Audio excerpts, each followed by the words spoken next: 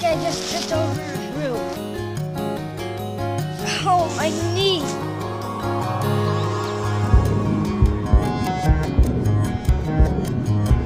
Your body is an incredible living system made up of billions of cells. We're following blood cells as they're propelled through a blood vessel toward the boy's injured knee. If you are hurt, your cells work together to repair the damage. They communicate using their own language of chemical signals. Now, we've arrived at the wound site. Blood cells are flowing out of the broken blood vessel ahead.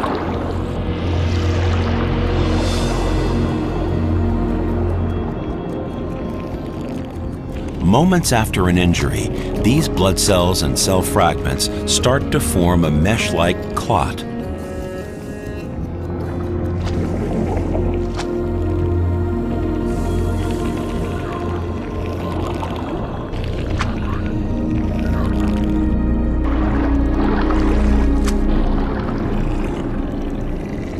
Many different types of cells are involved in tissue repair.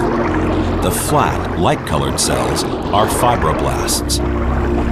Early in the healing process, fibroblasts multiply and produce proteins that help to repair the damage. The smaller, dark cell fragments between the fibroblasts are platelets. When activated, platelets release a stream of protein messengers called growth factors to stimulate cell growth and tissue repair.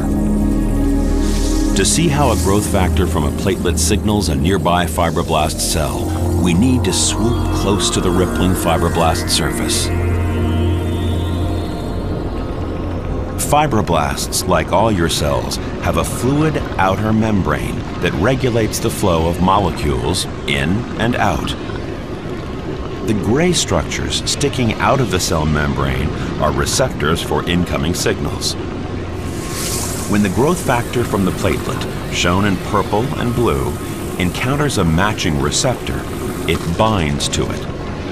A second receptor protein joins in, making the growth factor fit like a key in a lock. The binding of the growth factor causes the receptor to change shape. This change in the protein conducts the signal through the membrane and into the cell's interior, the cytoplasm. You'll see this better from inside the cell.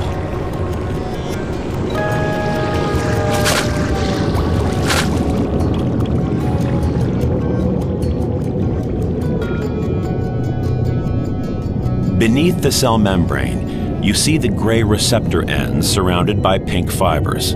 These structures help to give the cell its shape and a range of messenger proteins that will carry the signal through the cytoplasm. While active, as shown by the yellow flashes of light, the ends of the receptor interact with the messenger proteins.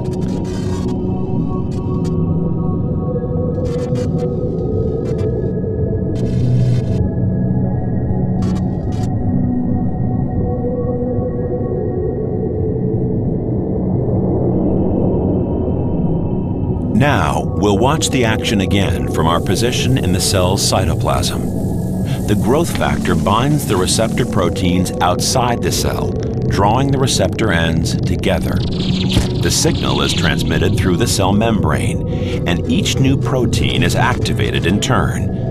If you look closely, you can see the proteins change shape as they become activated with the signal.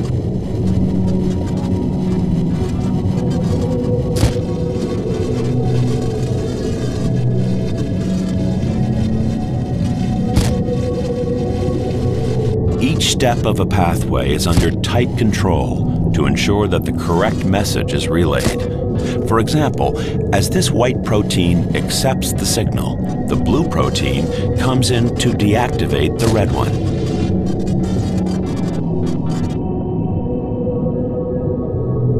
Let's follow the white protein on its journey through the cytoplasm toward the center of the cell.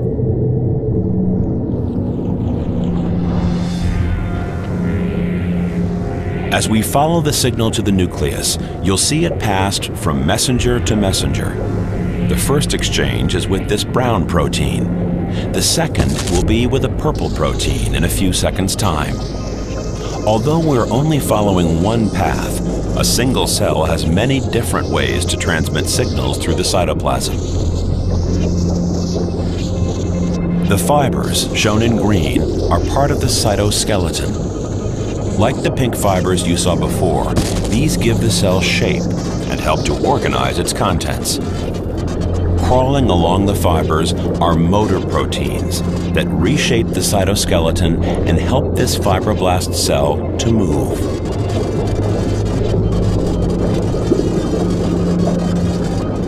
On our way, we will encounter other structures in the cytoplasm, known as organelles. On the right, you see glowing organelles called mitochondria, which generate energy for the cell. The activated protein passes by a network of membranes, here in light brown, known as the endoplasmic reticulum. The protein is transported into the nucleus through a pore in the nuclear membrane.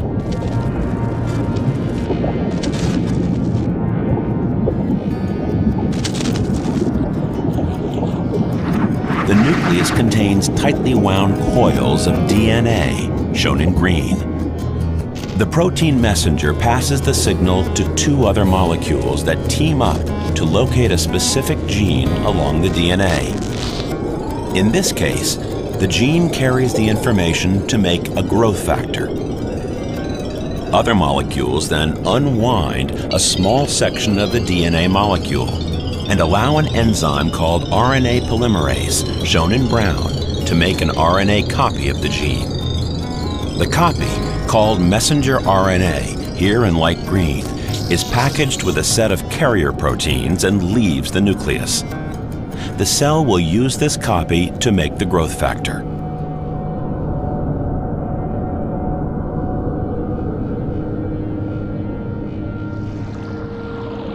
Now, we'll follow the messenger RNA copy back out of the nucleus to see how a new protein is made.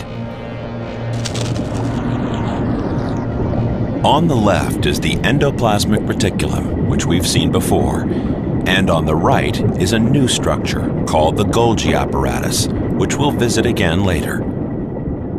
Straight ahead are more of the glowing mitochondria. In the cytoplasm, the messenger RNA is released from its carrier proteins and binds to a complex called a ribosome. Here, the ribosome, a huge molecule, is shown as a multicolored structure. The ribosome reads the information encoded in the RNA and assembles a protein from amino acids found in the cell.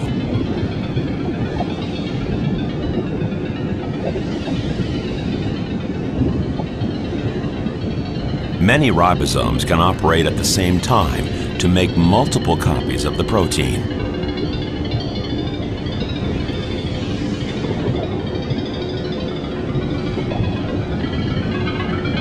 The ribosomes anchor on the outer membrane of the endoplasmic reticulum. If you look carefully, you can see the ghostly shapes of the newly made proteins accumulating on the inner side of the membrane. Once the job is done, the ribosomes and RNA part company.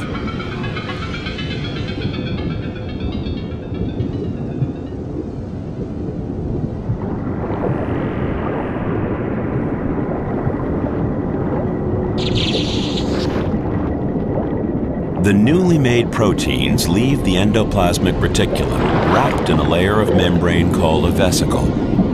They travel toward the Golgi apparatus on the right, where the proteins are modified and sorted for transport. The loops of the Golgi are busy with protein traffic moving in and out.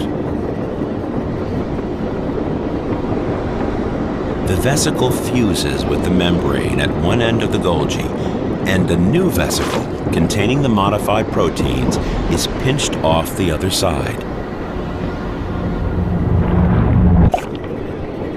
The new vesicle transports the proteins through the cytoplasm, delivering the proteins to where they are needed.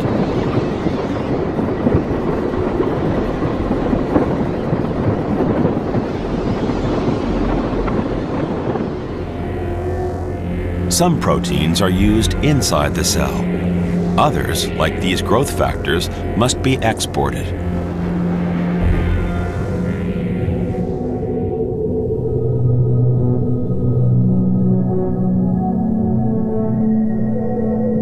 Here, the vesicle fuses with the cell membrane, dumping the proteins outside the cell.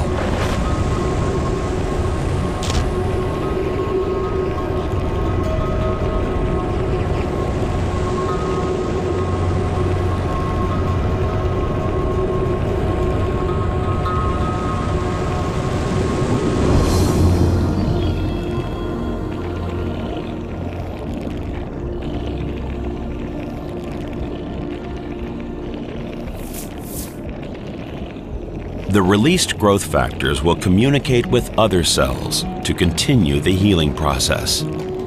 These growth factors will attract more fibroblasts to the wound site and remodel the clot for better healing. Other proteins produced by this signaling pathway will tell the fibroblast cell to grow and divide, making many new cells to heal the wound.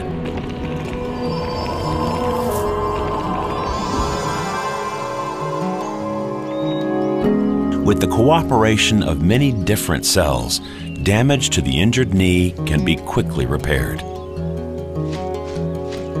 Every day, your cells communicate and cooperate to keep you healthy. They act and interact. They grow, divide, and die, all through the amazing language of cell signals.